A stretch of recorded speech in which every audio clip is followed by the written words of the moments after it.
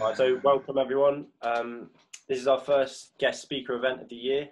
We've got Sam with us tonight, who's an ecologist, PhD from Aberdeen, and a master's from Imperial, where he's collaborating with the Psychedelic Research Centre. Sam's interested in the overlap between psychedelics and a love of the natural world, which we're so rapidly degrading. Sam's going to talk for about 30 to 40 minutes, and then we'll have a Q&A. So if you have any questions at any point, just put them in the chat function, and then we'll go through them at the end and hopefully get through all of them. We are recording this talk and hoping to put it on YouTube, so just bear that in mind as well. So Sam, if you're ready with your presentation now, then we're ready to go. Cool. Okay. Let's just move this thing out of the way. Slideshow. Okay. Can you see and hear me okay? Cool. Yeah.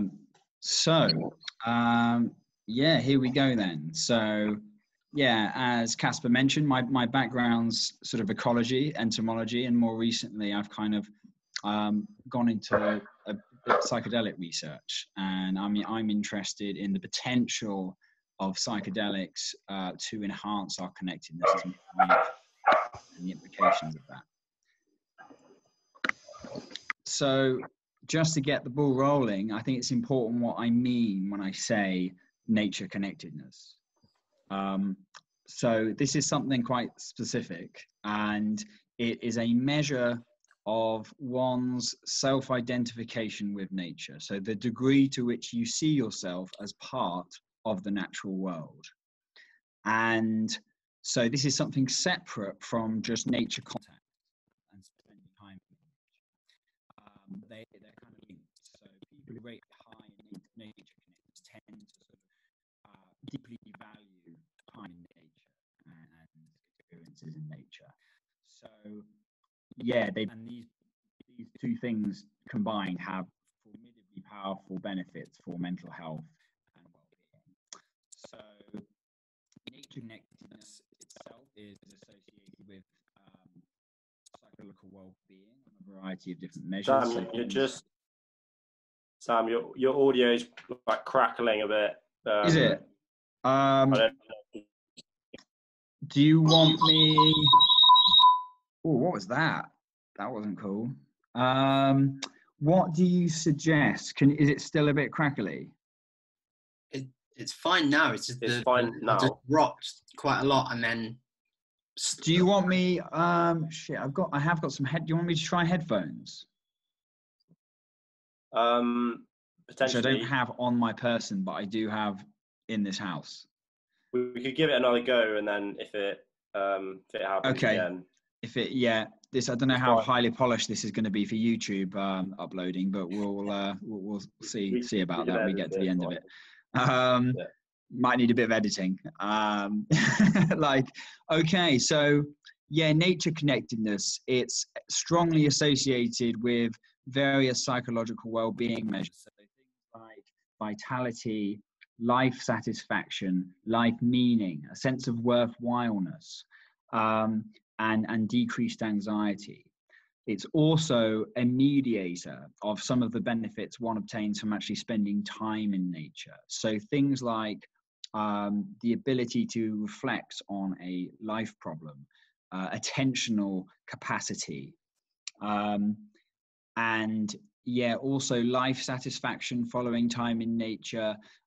It predicts awe-inspiring experiences, transcendent experiences following time in nature. And people who rate high in nature connectedness following contact with nature tend to place more value on intrinsic rather than extrinsic aspirations in life.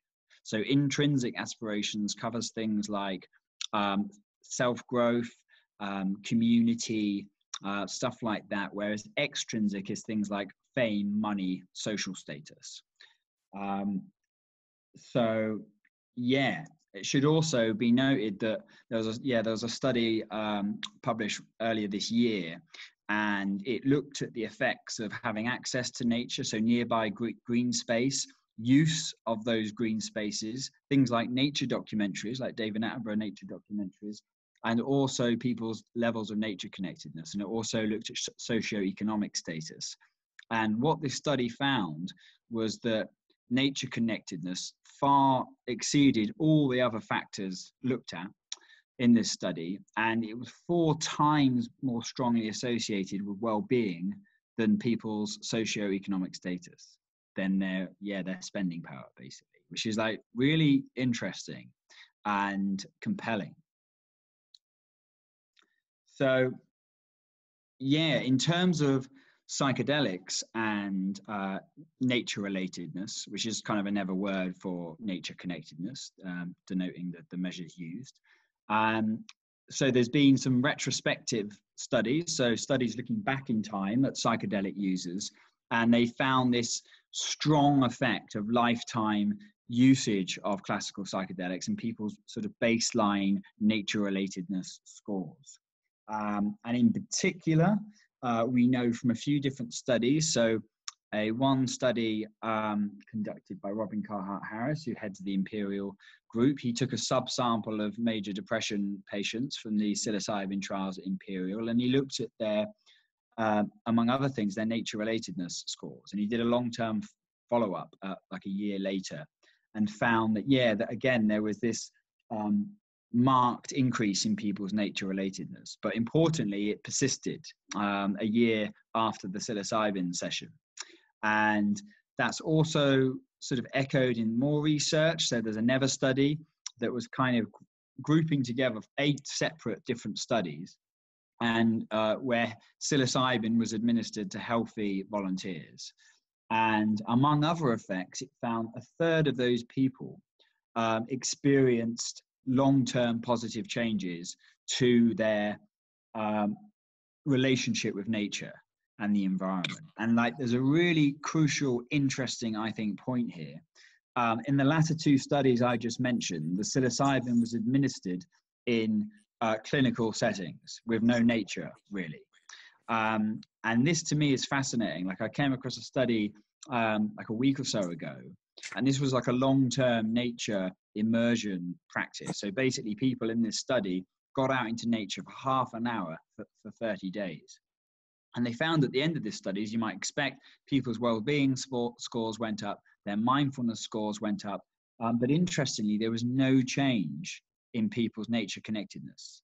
So this isn't an easy trait necessarily to change or increase. It's quite fixed, like personality types in a sense. So the fact that you can give someone one of these, like a drug, a psychedelic substance, in a setting lacking in nature, and it causes this enduring shift in how they relate to nature, that is something very interesting and very mysterious, and not, as far as I know, reported in the rest of the literature on nature connectedness. So that's something really special. One of my colleagues, Chris Timmerman, who's a DMT neuroscience at Imperial, he brought this term to my attention, biodelic, that psychedelics are biodelic. They are, if psychedelic means soul or mind manifesting, biodelic means life manifesting. So part of how they might be doing this is they are making consciously available the inner contents of our living brain, our living system. So we're kind of like, we're connecting to our inner life, because of course we are nature. This is some cutting edge kind of research coming out of Imperial that's not been actually published yet. But it was called the Insight Study, and psilocybin was given to healthy psychedelic naive volunteers, so people who no prior experience with psychedelics, to look at the long-term brain effects via MRI and also psychological effects.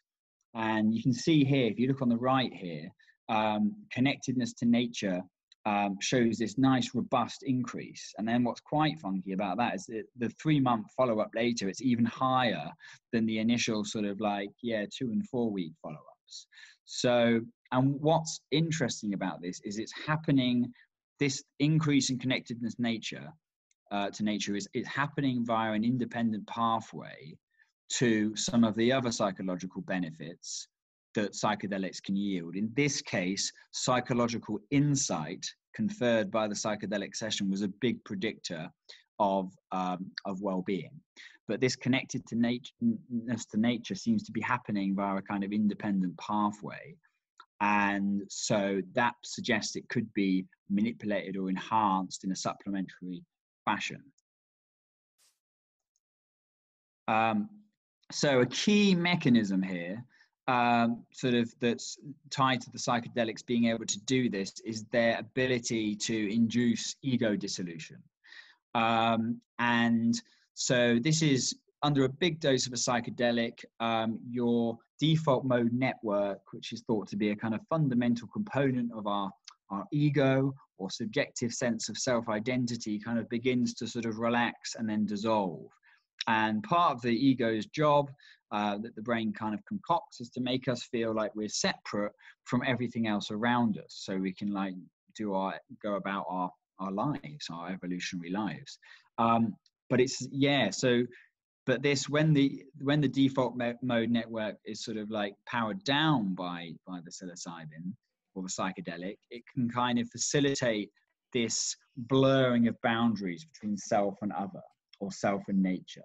And this can be a really powerful experience that the memory of which can really stay with people. And it seems to be that this experience that psychedelics can occasion is an important part of the story here.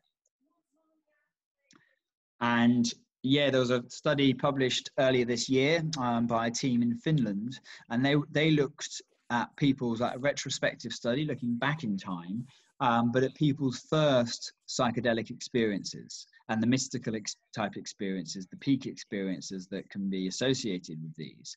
And interestingly, like one of the most common long-term after effects of people having a psychedelic mystical experience in this population was a deepened, positively deepened relationship with nature, of all the things. And this is interesting because we know that the mystical experience is one of the key predictors or mediators of the long-term benefits of psychedelics. And we also know that nature-based settings are kind of perhaps more prone to eliciting these kind of mystical or transcendent experiences, even from sober consciousness.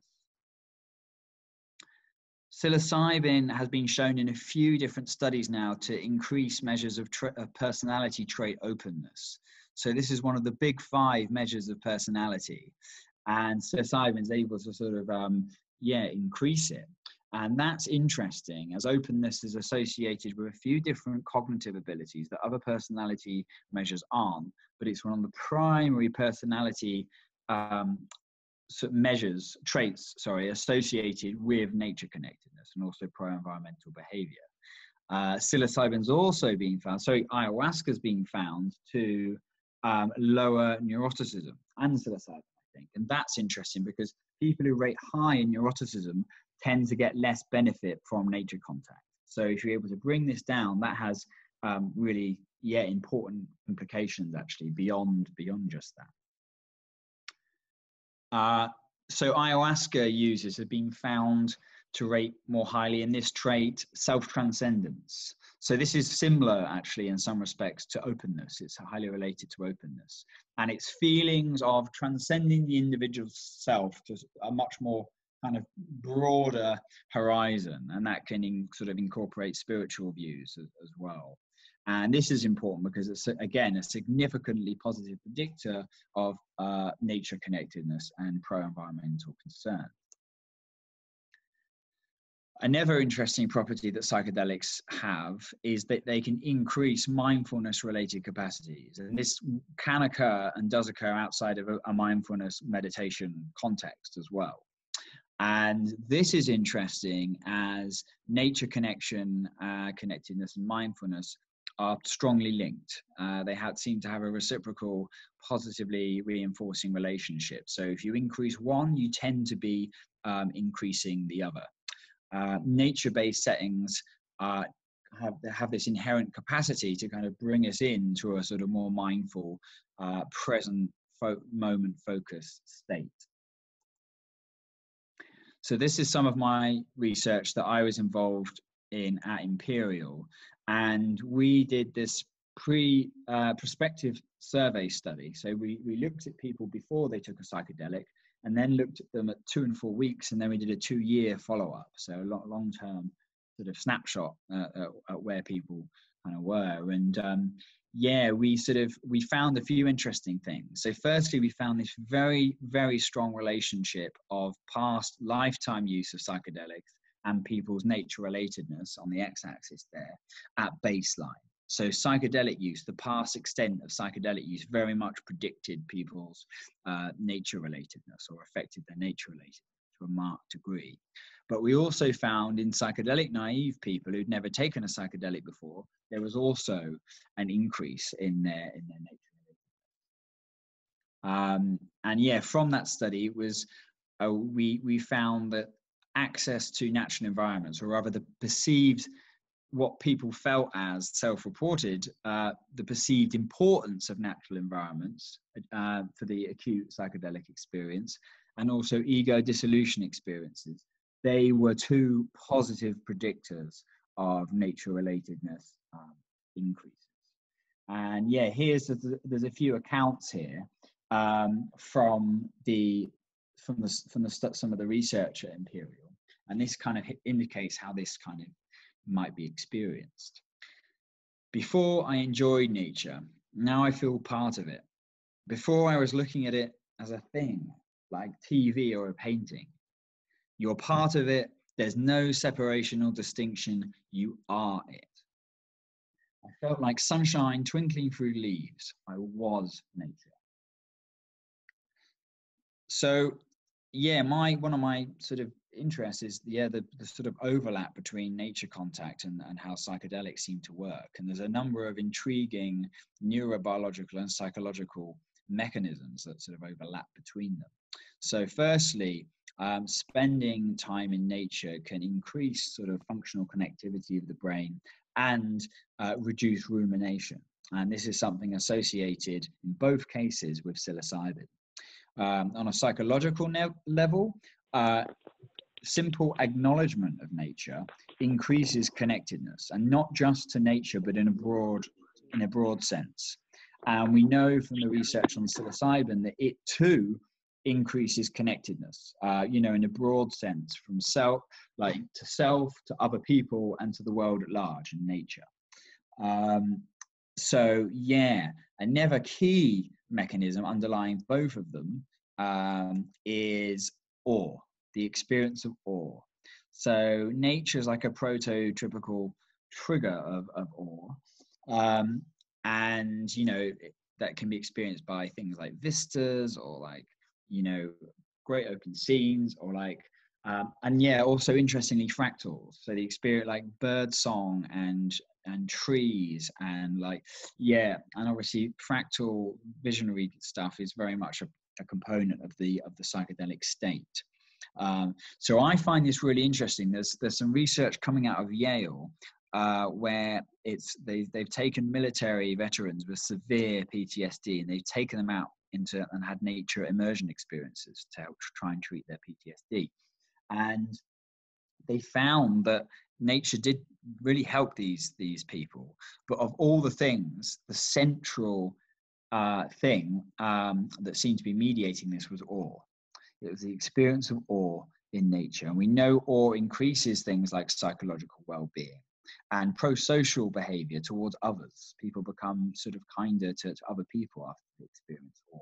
So it's associated with a number of important and interesting benefits. And I kind of like wonder about the potential of like having some kind of awe nature therapy in the future, where you could combine psychedelics and nature immersion experiences to sort of like saturate people with awe potentially, and that could like impart major healing perhaps. So there's many different ways, right, that we can enhance the sort of overlap, the synergy between nature contact, connectedness, and also psychedelics.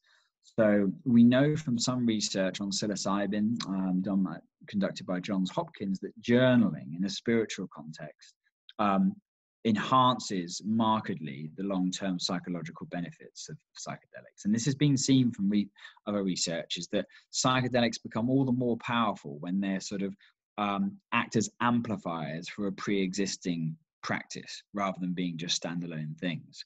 And so one of the few interventions out there that's really been tried and tested for enhancing nature connectedness is the very simple act of recording in the form of a sentence things that you love or enjoy about nature. And you just simply write a sentence of anything down that you encounter in your day-to-day. And once you start doing that, it seems to result in this kind of fairly robust and sustained increase in nature connectedness. So I'm thinking that would be a great thing to sort of potentially combine with psychedelic therapy.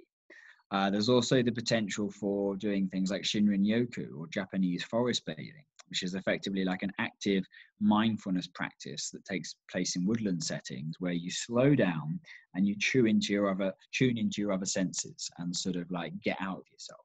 And that would likely synergize quite well, particularly afterwards.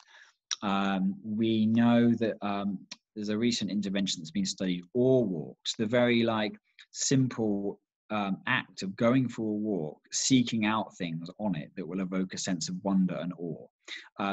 15 minutes, one weekly 15 minutes awe walk over 8 weeks time frame in the study that they looked at increased people's psychological well-being and their pro-social orientation and decreased mental distress. Very, very simple intervention, which had really quite powerful effects. We know that the residual feelings of awe can persist after a psychedelic session. So something like this would be really good because it would kind of tap into that potentially. At the same time, we know that increased acknowledgement of nature enhances connectedness, and connectedness too also persists beyond the psychedelic session. So by going on nature-based awe walks, you can kind of kill two birds with one stone, in that you can kind of tap into the persisting awe and connectedness for greater psychological benefit. There's also the possibility of incorporating some horticultural exercises. So horticultural therapy is kind of gaining more traction, getting people out to sort of a gardening type environment and context. And so things like tending the soil before a psychedelic session, and then maybe planting a seed that you then sort of take away and nurture. So, part of psychedelic therapy is the integration work, where you have insights that pertain to you and your personal life. And the challenge going ahead is how to integrate those and sort of nurture those insights into your life. So if you've got like this like baby tree or seed that you're hatching into a plant at the same time, it's a kind of nice analogy for that. Also, the psychedelic clinics of the future. So right now, given the very strict laws, there's no way you could legally take people out tripping into nature in the UK. Just no way. So if we can't take people out into nature, potentially, like maybe we can bring nature into the clinic. Because right now, having set up a treatment room at Imperial College, which is really nice, we've got some salt lamps in there, like nice screens with woodlands, scenes and stuff. We turn this room that was designed for immunocompromised patients, so as sterile you can get, to quite a nice chilled earthy pad.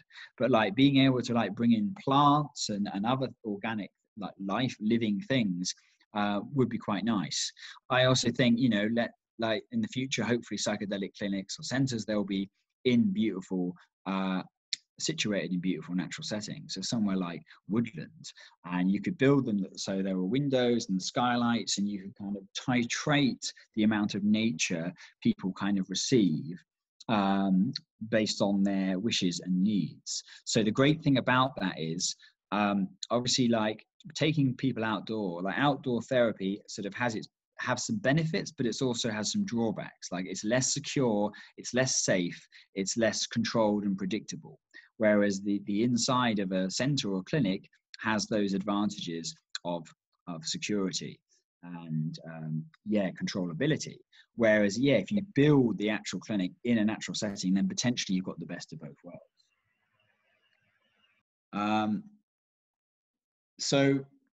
We've got kind of a growing mental health crisis and a growing environmental crisis.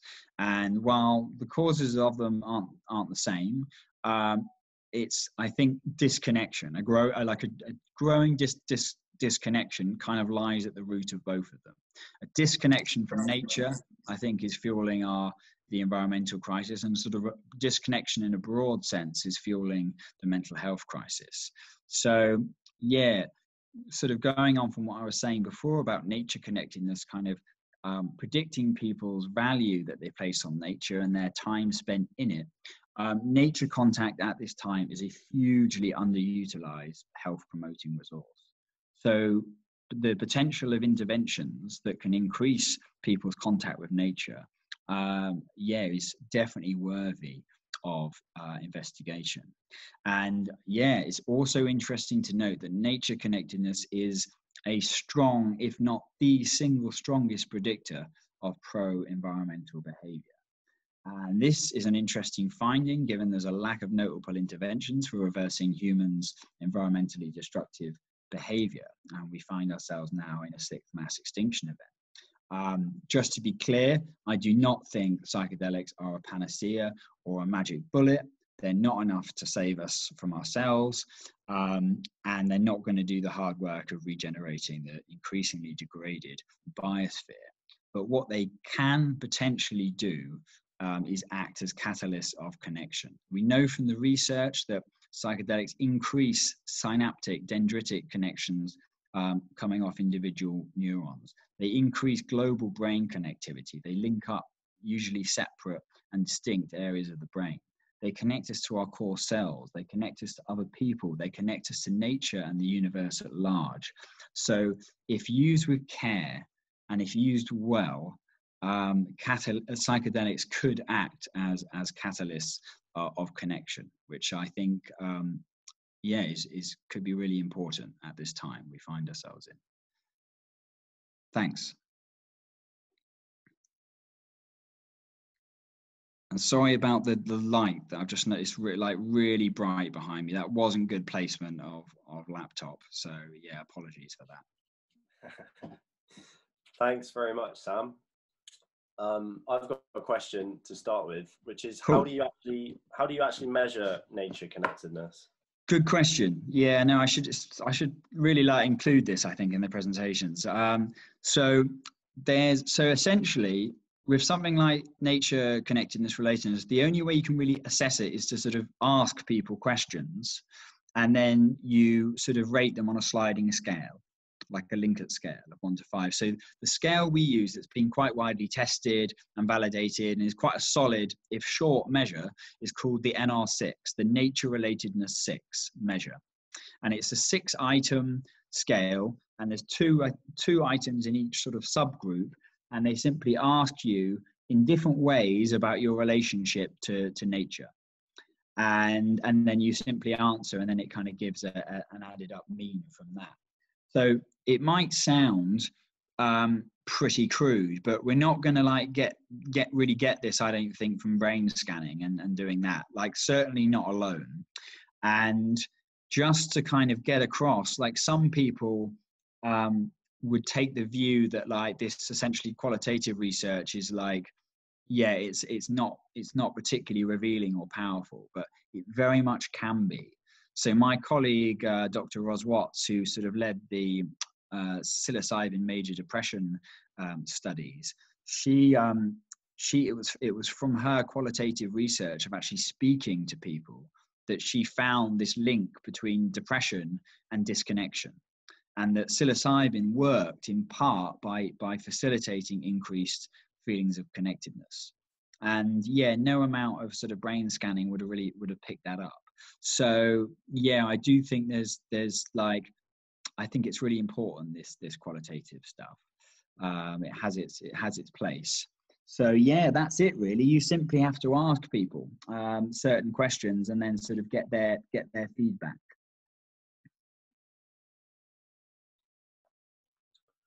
And when you talk about pro-environmental behaviour as well, how do you measure that, and what does that actually entail, and how much of a difference does that make And can Well, that make it's a good question. So, I mean, I've not personally, as part of my research, looked at pro-environmental behaviours. Like, there's a lot of studies to show that there's a strong link between nature connectedness and pro-environmental behaviours. There's a paper, an interesting paper published a few years ago, Matthias Forsman paper, 2017, something like lifetime experience with classical psychedelics predicts an increase in pro-environmental behavior through increasing nature relatedness, or something along those lines. And so he was looking at the link between psychedelic nature relatedness and pro-environmental behavior. So he kind of like incorporated some pro-environmental behavior questions into that, which he, from his analysis, he found a link. It's a very sort of cutting edge and rapidly growing area. So it's come to light to me recently that there's been a few pro-conservation and pro-environmental kind of qualitative measures assessed. So this is where like questions are formulated, and then they're like given out to conservationists who actually work in the field to validate, to make sure that the questions are actually valid conservation behaviors. So you need to speak to people actually working in the field. So it's kind of a work in progress, but I'm hoping, like, if I do more research in this area, then I'll definitely be wanting to incorporate more like environmental behavior measures and lifestyle measures. Things like consumerism, materialism seem to sort of be linked to this. So it'd be interesting to look at things like that too. Great. That all sounds really good. People who've joined late, do put questions in the chat, and then I'll come to you. So Gregory has a question. If you want to unmute yourself and ask it, otherwise I can read it out.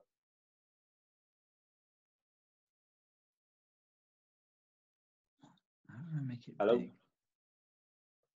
Okay, so Gregory says, when talking psychedelics, are we just talking mushrooms? If so, hello, yes.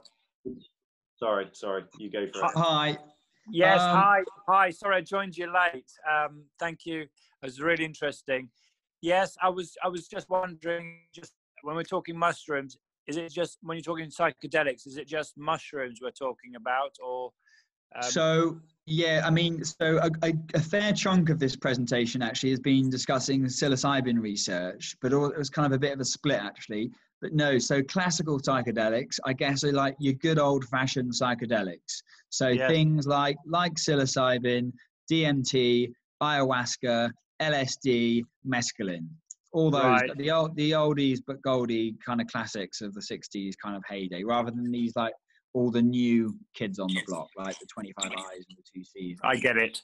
Well, they might come into it, actually. My question was, how is it helping people with depression and those sort of, apologies if you covered it, depression, and, how is it maybe helping people in that sense? And as a bit of a joke, when I was very young, I remember psilocybin mushrooms, and when picking them, you picked one, and if you ate it and you walked along, they would turn luminous, and they would seem to show themselves, but only them, not the others, which was very interesting, because when I saw some young people who had plastic bags and they were picking, because from my early age, my dad was a mushroom picker, and I knew about mushrooms, and I helped the young people try and sort out which were right to eat and which were poisonous. They didn't know what they were doing, but I just thought from digesting them and seeing them luminous, when it was just them that illuminated. So it was a bit of odd, really. But well, that's very interesting. I think I've heard of similar tales. I think when I heard it from a friend, I think he did say all mushrooms were really standing out, though, rather than just the Liberty Caps in particular. But no, interesting. Tuning into the that level of awareness. Certainly, yeah, it's going to vamp up your senses and sort of get you more in the moment. So I can see and being outside, absolutely being outside in nature. I always remember when I went camping, and we just went camping, and we actually camped on Ministry of Defence land, and we didn't see the sign. We didn't see the sign. But then we were woken up in our tent with someone with Alsatians, and it was obviously police or something very very formal. Yeah. And you know, it sort of scared us, but we didn't realise. But you know, being outside in nature, there's such a connectiveness. Camping, mushrooms, and just appreciating the outdoors.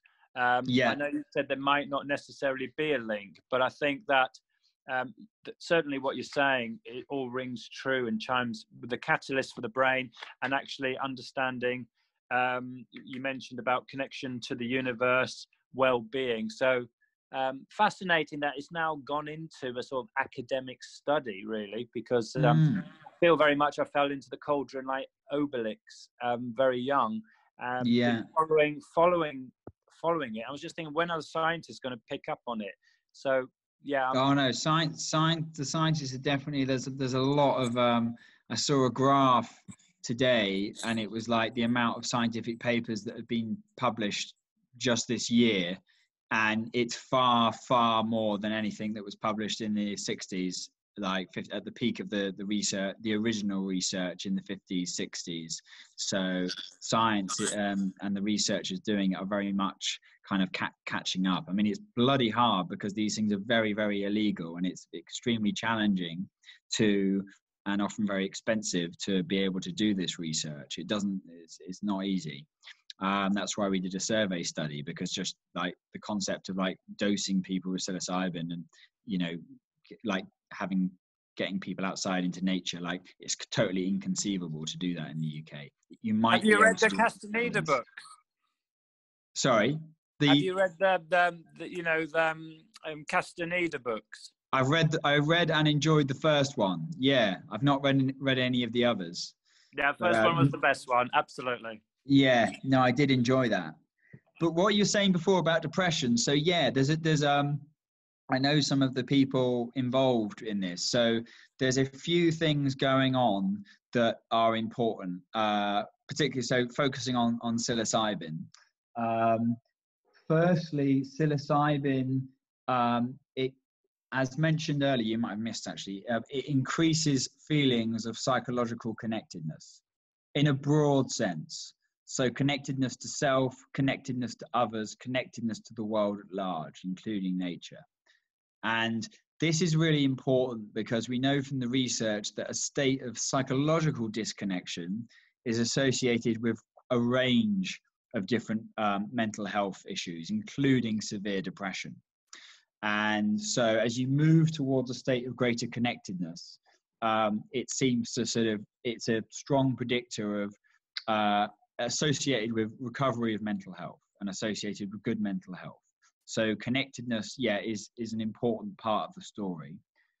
Another thing that psilocybin does, it increases acceptance of unpleasant emotions and decreases experiential avoidance. So this is something that happens in terms of, it's a common part of depression where you, if there's something really negative, if you've had a trauma in your past, you won't, kind of partly triggered by that experience, you won't want to you'll push away bad feelings because you might have experienced something so bad once that you have an immediate revulsion to taking on any bad feelings. But it's normal to take on to experience bad feelings, and the psilocybin kind of opens you up in a way that you kind of accept and make peace with bad feelings. And that's an important part of sort of being able to kind of recover from depression, is not absolutely. I always remember a friend of mine who always, when he experienced that, he said it was like the skeletons in his cupboard. He faced reality in terms of that, and it sort of brought peace in terms of facing that with him, which was I thought just what you're saying. Sounds really great. Thanks for your response there, Sam. We've got a couple of other questions. So Matt, if you want to jump in. Yeah. Hi, Sam. Thanks for the great talk. We had a question about the nature connectedness part. So you were saying that there's possible personality trait changes in things like openness resulting from an increase in nature connectedness. are we talking about like permanent changes in personality here, or is it a short-term thing, or? So that's a good question. So firstly, the link, so the increase in openness and the increase in nature connectedness, like there could well be a link between them, but they're not directly linked. So it's kind of, the more open you are, the more kind of connected to nature you also tend to be. But it's not like you increase like nature connectedness and then you will automatically increase openness. So they're both fixed traits and not that easy to shift. But at least with psilocybin, we know that it's the mystical type experiences, the peak experiences people have that increase openness.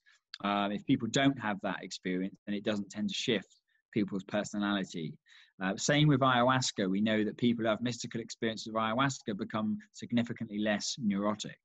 So you need these big transformative peak experiences to be able to shift personality. It's not an easy thing to do.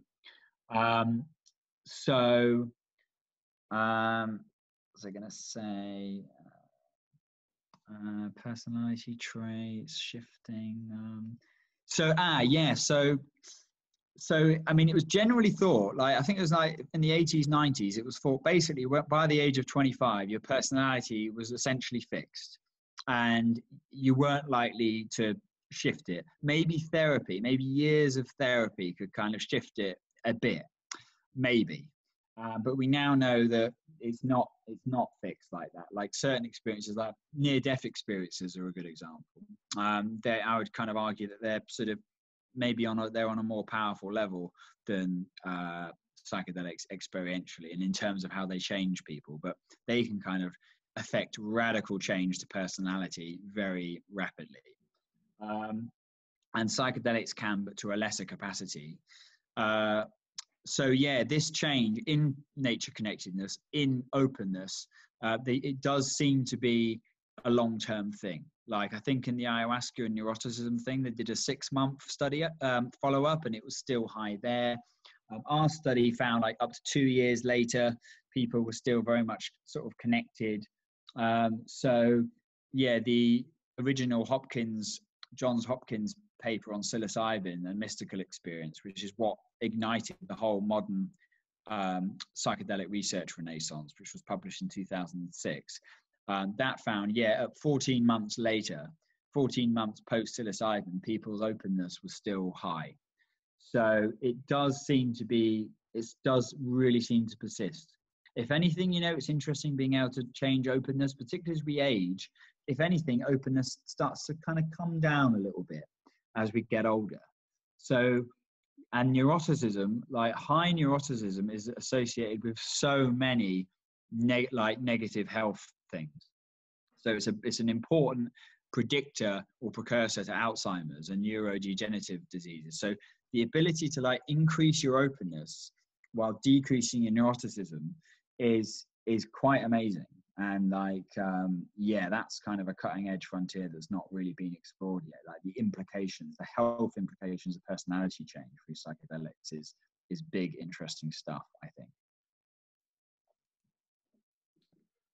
Cool. So Martin has put something in the chat, which I'll read out because I think it's important to consider other viewpoints and try and sort of have a conversation.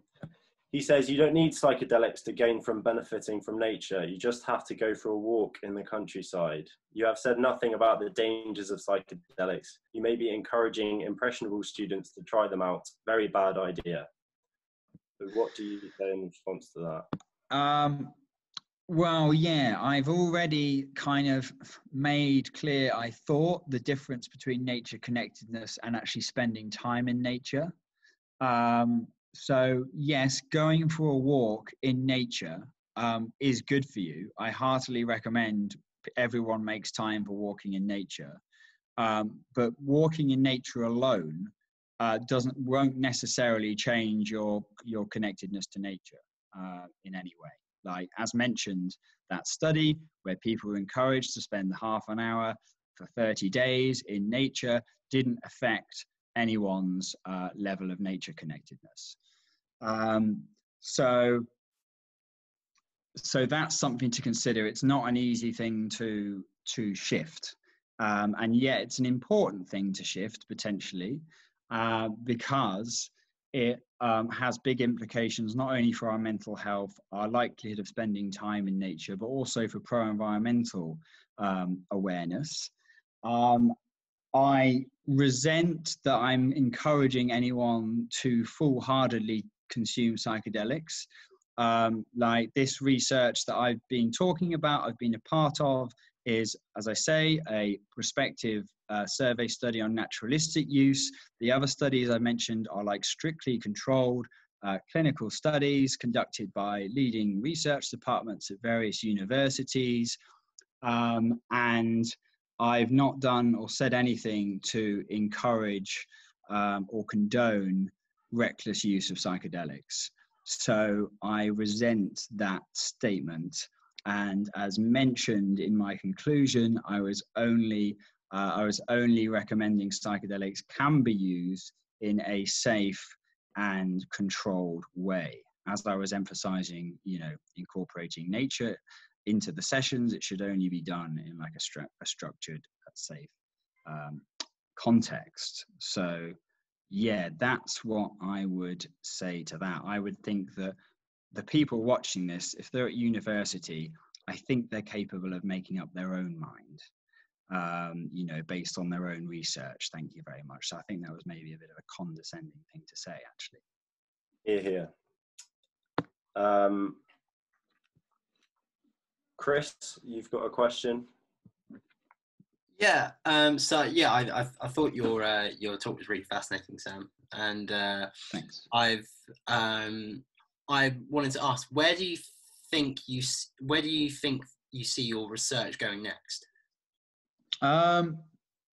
So that's, well, yeah, it's an interesting question. So I'm just about to have published in an open access journal, so it'll be all sort of accessible, just a big extensive review paper on all this, sort of bringing together all the science that's out there, all the research that's been done to make the sort of scientific case for the incorporation of more nature content and settings into people's therapeutic psychedelic sessions, and also looking at the overlapping mechanisms between nature contact and psychedelics as well.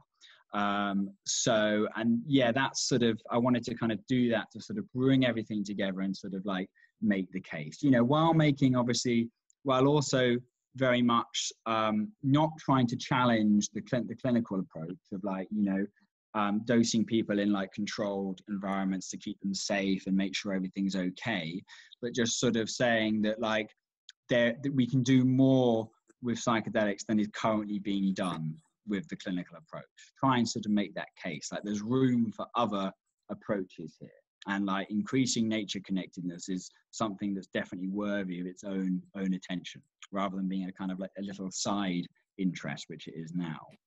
And yeah, at this time, I'm working for the Synthesis Institute, which is a kind of legal psilocybin retreat in the Netherlands. And it's kind of a really well-run professional operation in that it uses proper therapists, psychotherapists, it has medical screening. And my role there is to sort of assist in tailoring individual plans for people undergoing the now clinical arm of this. So people with depression can sort of join the retreats there and have therapeutic support. And they're putting on this year-long therapeutic sort of program, which is great. And my role is to kind of get them doing nature-based activities. So I sort of make a menu of different possibilities for nature-based activities and practices, and also service options, so linking people up to volunteer organizations to get out and do stuff for nature. And then people can kind of pick and mix their own individual plan from those options, and I do the networking on their behalf and all that stuff. So that's my current role. I don't think I'm going to be able to research it, unfortunately. I actually learned today because of the whole conflict of interest, because I'm being employed by synthesis, it wouldn't be good scientific practice for me to be doing the research, because like they're paying me. So you know, the theory would be like they're going to want to see good results, even though they wouldn't. So I think a colleague of mine, Dr. David Luke, who's based at Greenwich, he's going to independently do some research on these activities that people are doing. Fantastic, thank you. Thanks, Chris. Lydia has a quick one, which is, how will we find your paper, please? Great talk, thanks. How about I email it to you, Casper, or send it to you when it's live? Yeah, and then perfect. you can do a share it how you see fit. Yeah. I'll email it round, and I'll put it in the description for the YouTube video as well. Cool. Oh right, yeah. So there's the paper. If you look up From Egoism to Ecoism, there's not much online called that, apart from maybe my TEDx talk. It will come up. So that's the study I was involved in at Imperial, and that's all open access, the full paper. So yeah, From Egoism to Ecoism.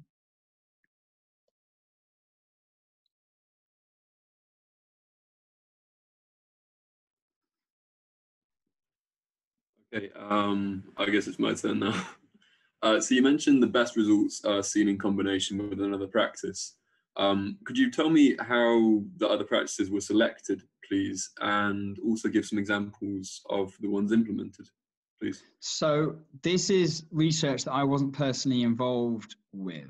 So, but it comes out of Johns Hopkins by Roland Griffiths and his team. So Roland is like really well-respected psychopharmacologist, got interested in psychedelic research, and he's and the team there, they looked at a few things. I think a course of like mindfulness meditation, and also journaling with in an emotive context. And I don't know the full, I tried to find out more sort of about the journaling, and I couldn't really sort of get that much kind of information. But I guess people were like journaling their day-to-day thoughts and emotions and stuff like that.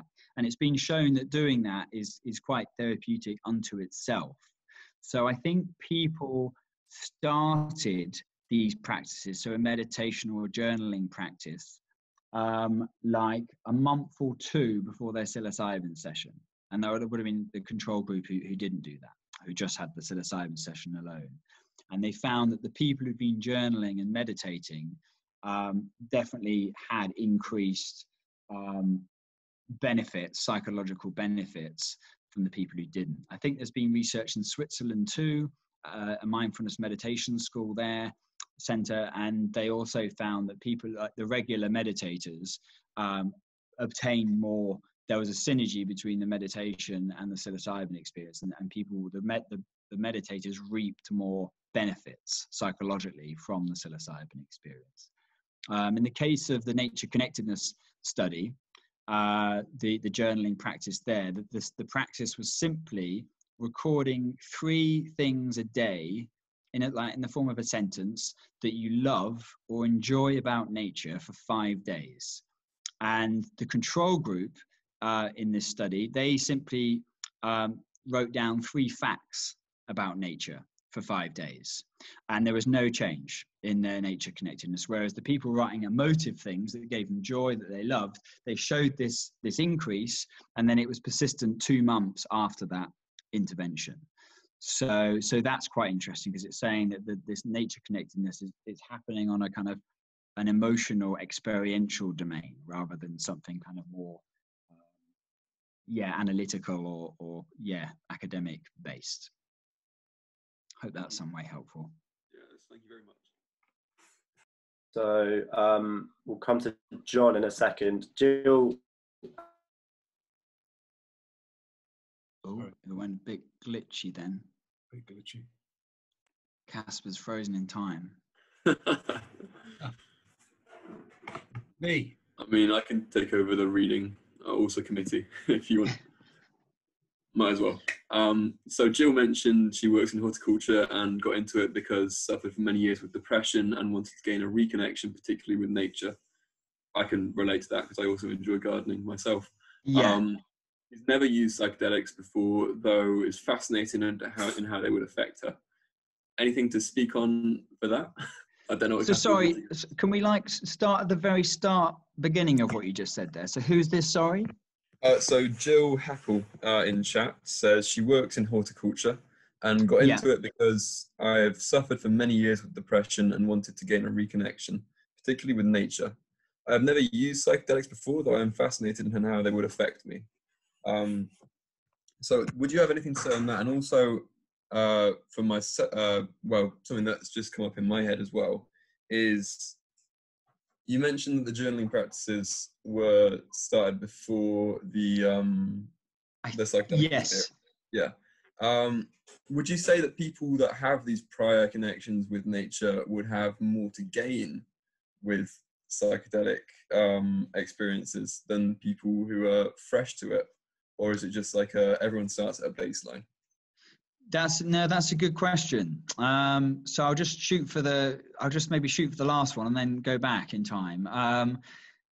So I was part of this conference speaking in Holland, and like one of my colleagues, I just mentioned David Luke. So David Luke is based at Greenwich, and he's interested in psychedelics and nature connection. And he coined this term ecodelic. Psychedelics are ecodelics. They kind of manifest eco kind of consciousness. And I think from his research, he found that, people who already rated highly in nature connectedness prior to taking psychedelics did maybe have richer, they got more out of it, I think. So no, I think there is something there. But like what interests me about the potential of psychedelics, I've met a few people, and this is only anecdotal at this stage, so bear that in mind, but I've met a few people who sort of come up to me and that they, self-reportedly have said like, I wasn't really a nature person before psychedelics. I didn't really have that interest or that connection. And it only took one psychedelic experience and like they turned on and tuned into nature in a big way. And that seemed to sort of persist and stay with them. And that's amazing. That's the real potential that I see here. It's like, because, we're increasingly urbanizing species. Like more and more of us are being brought up in environments that are lacking in nature. And we know from the research that people's childhood contact with nature is a big predictor of later life connection and contact with nature. So, so that's a shame. More and more people are being brought up without the opportunity of having regular nature contact. So, and here's a potential, I guess, substance, organic technology, whatever label you want to apply, that can potentially sort of, cut through people's like prior childhood lack of connection maybe, and sort of radically and powerfully bring nature into focus in a big way. So I think that's really positive. In terms of like, depression, and it sounds like I've forgotten her name now. Sorry, I'm not good with names. But it sounds that your horticultural practice and your gardening stuff, that sounds really wholesome. I don't know if it's my,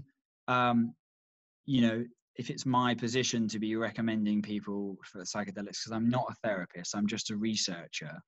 But it sounds like it's definitely a worthy avenue to explore, I think. And I do think, in the next sort of 5 to 10 years, psilocybin will be rescheduled and recognized as a depression treatment in this country. But our government is extremely rigid and backward looking when it comes to the research, the potential of these things. Like if you challenge the Home Office, you should not be in charge of dictating these laws. They just give you this revoltingly idiotic copy and paste thing that might as well have been the thing they're talking about, because they make the claim that there's no evidence all the evidence suggests these things are harmful and they ruin communities, and there's no evidence on either of those fronts. These classical psychedelics have been used for centuries. They're non-toxic. Yes, they're powerful. They need careful handling. That's why you need to prepare people. You need to do it in a therapeutic space and sort of screen people. There's huge potential here for treating conditions that aren't at this point in time being treated very well, and people are suffering and dying as a result of that. So it's a real shame that things are the way they are, but things are shifting and thawing. So these things will get more accessible in time. There are legal psilocybin retreat options like Synthesis and like Jamaica. There's other parts of the world where, psilocybin is legal. Of course, psilocybin also grows for free in our land. It's an indigenous psychedelic. But as it pertains to depression, we know from the research that's being done that the therapeutic context is really important. Psychedelics are non-specific psychic amplifiers. If that's a bite-sized thing of how they work.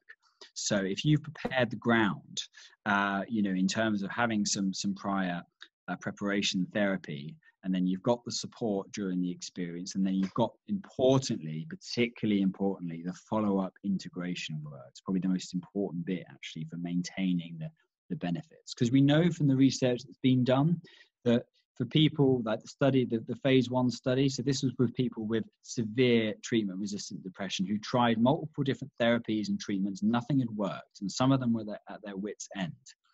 And psilocybin worked well for the vast majority of these people, but not all of them. I don't think even most of them got lasting remission. After about 3 months post psilocybin session, people's depression scores start to creep up again. And like one of my colleagues, Dr. Ros Watts, she thinks, unlike, say, existential anxiety, so the fear of death faced by terminally ill people with a cancer diagnosis, a single psilocybin session worked amazingly. But clinical depression, severe depression, is something else. It's a more complex, multifaceted disease. It's not just about the fear of the death and the ego. It's like she feels that a course of psychedelic therapy is more likely. You're going to probably need several sessions in a therapeutic context to affect lasting change. We're still, it's still early days, the research. We're still testing out what works and how to maximize the benefits. And then, but it's definitely an avenue worthy of looking into, is what I'll say, to play it safe. Thank you very much. That was a really interesting answer. John, you mentioned that you had a question to ask, so I'd like to pass the mic to you. Hi, yeah, sorry, thank you. Wonderful, thank you very much. Great. It's great to see this all being done. Thanks, John. Also, I'm an old acid head, right? So, but I'm a sort of academic odd job man, making a living. But the point that I wanted to say was that, on the one hand, mystical searching is a voyage into the unknown. It's a voyage, and the unknown, in a sense, is an essential part of it. So certainties, structures of knowing are not known. I mean, they're given up. I mean, it's a voyage. But then a large bit of your language and a large bit of your sort of research circumstances is infused by measurement. It's infused by categories of measurement. Now, I can understand why. That is the research milieu, narrative that we live in. And I don't think we can avoid it. I'm not trying to completely resist it. But there is a real essential tension. There is the essential tension is between trying to measure things, often which are unmeasurable, and the sort of healing of the human spirit, which takes place in a kind of mystical environment in which measurement is just, to be honest, sorry for my terms, but bollocks. It's just. It's not possible. It's not part of the story. So on the one hand, you have a driver for measurement, and that a lot of your scientific credentials that you use with its. But I'm not saying it's wrong, but you don't import this, but it's there. Is that there's a positivist kind of line within that measurement story, which wants to account things as kind of itemized, measurable stuff, and then on the other hand, there is and the mystical sort of aspiration for things that are not measurable. So there's an essential kind of oppositional tension between the resolving of the human spirit and the attempt to capture it. It's a bit like Heraclitus trying to capture water. You know, it runs through your fingers as you try and do it. So as you're struggling away with your measurement indexes, which are often very impressive, and as far as evidence goes, it's great. But on the other hand, real healing doesn't work that way. At least I don't think it does. Well, yeah, but I guess, you know, I mean, my thing of research is, you know, it's not the healing I'm really trying to measure or assess. And I think, like, we're only potentially looking at indirect and possibly slightly clunky barometers of people.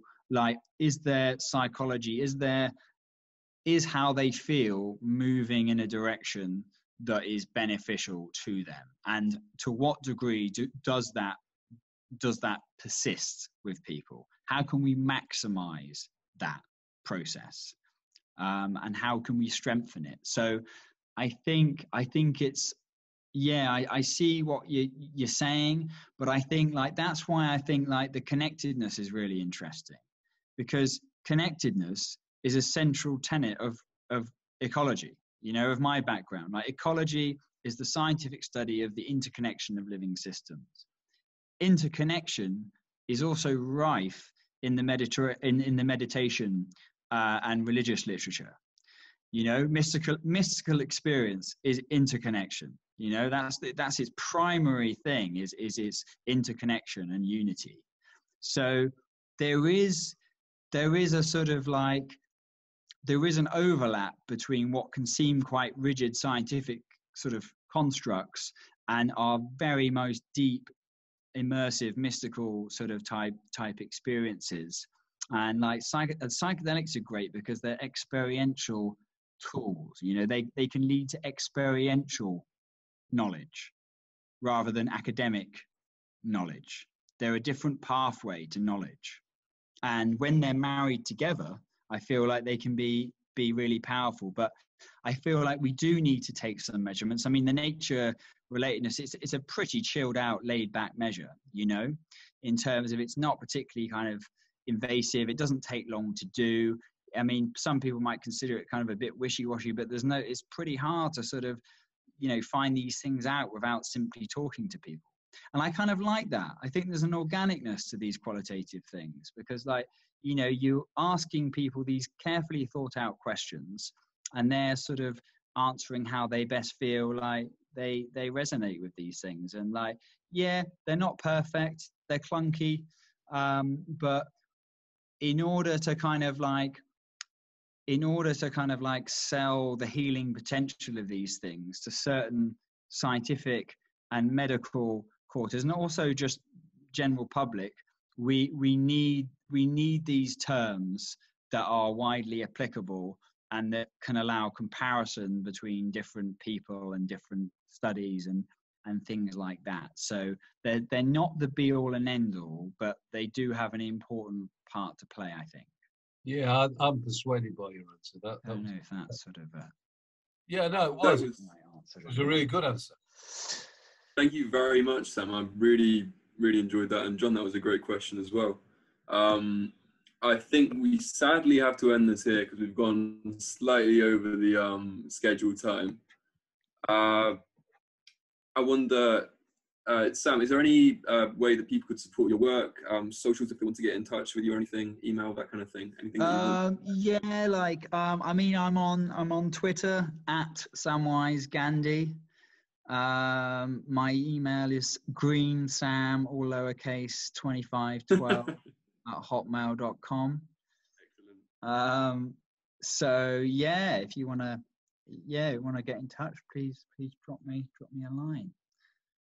Well, thank you very much. I know that I really enjoyed it, as did the rest of the committee, and thank you for such a great turnout from everyone as well. And we hope you enjoyed it just as much as we did. Yeah, no, it was fun, and some good questions and stuff as well. Yeah, nice one. Thanks for having me and stuff.